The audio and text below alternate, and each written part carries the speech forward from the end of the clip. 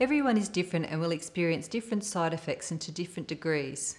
You need to have appropriate counselling before the treatment about the potential side effects. We encourage that any support people attend any appointments with you.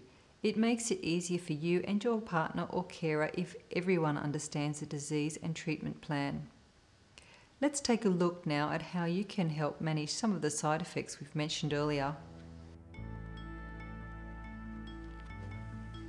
You may get flu-like symptoms in the first few weeks of your treatment.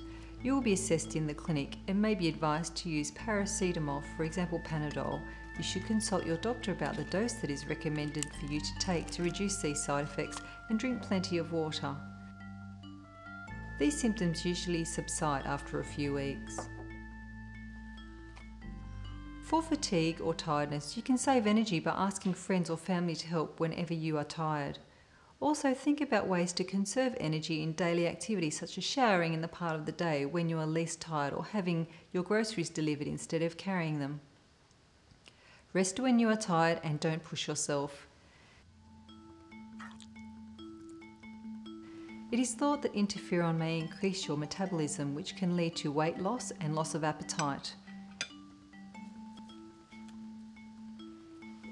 Speak to a dietitian for further advice and monitoring. If you feel sick or nauseous, avoid greasy or heavy meals. Eat small meals more frequently. If you get diarrhea, drink plenty of fluids, avoid caffeinated drinks, and avoid high fibre foods that may make it worse. If you are a diabetic, you may have trouble managing blood glucose levels due to changes in your diet or metabolism. These should be closely monitored and you may need to be referred to a specialist or diabetic clinic if necessary. You may get some redness or soreness at the injection sites. Tell the clinic about these as you may need further education on injection technique. Vary the injection site so you can avoid infection. Skin conditions may range from dry skin to serious skin conditions. All skin conditions will be reviewed on an ongoing basis and you may require referral to a dermatologist. It is best to use soap-free product in the shower and after showering like Sorbeline. In more complicated conditions, you may be treated with topical or oral steroids. In extreme cases, we may cease treatment. Hair loss occurs in approximately 10% of people due to interferon. It does not usually cause baldness, but more likely hair thinning, which usually resolves after treatment is complete. You may experience changes to how you feel and behave caused by the interferon. This side effect can vary. Some people suffer with anxiety, irritability, aggression and depression. So what's been happening for you since I saw you last month? Not too bad. I've got lots of support at home with my husband. He's been great. He's really understanding. So that's been helpful? Yeah, I'm very lucky to have his support during the treatment. He's really understanding.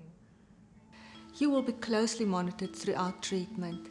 It is important to communicate about how you feel, and if you are unable to manage your feelings, you will be advised to seek urgent treatment.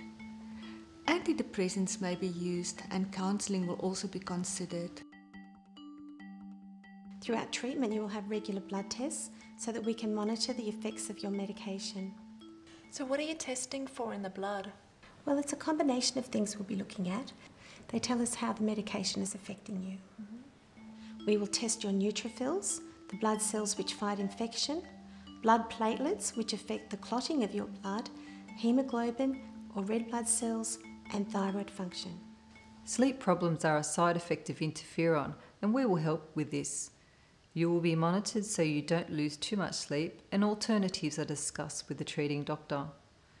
Reduced sexual drive may occur and needs to be discussed with your partner so they can be supportive. This is a normal side effect of interferon. It is helpful to discuss this with your nurse, doctor or counsellor if it becomes problematic. It is important before beginning treatment to be counselled about the implications and consequences of pregnancy. Monthly beta-HCG or pregnancy tests will be conducted on all females within childbearing age that are on treatment and pre-treatment. This will be discussed at each visit. Because ribavirin can cause serious birth defects, it should not be used by pregnant women. It should also not be used by males whose partner is pregnant or who may get a woman pregnant, as this may lead to birth defects. Pregnancy is to be avoided during therapy and for 6 months after the completion of treatment. As no one form of contraception is 100% effective, both men and women being treated must always use a minimum of 2 medically effective forms of contraception. Hepatitis C affects the liver, and while alcohol will not directly interact with interferon or ribavirin, it will increase liver damage. Drinking alcohol while on treatment will be like driving with the accelerator and the brake on at the same time. You go at a slower pace. To help speed you to recovery and protect you from more liver damage, your doctor will advise on the amount of alcohol allowed while on treatment. Ultimately, it is best not to drink alcohol at all. Some research has linked tobacco smoking to increased liver damage. While it is difficult to make recommendations based on one study, it is best to quit or cut back as much as you can. If there are drug and alcohol or mental health concerns, one of the team can arrange for you to see someone to help you deal with those issues before you begin and during treatment.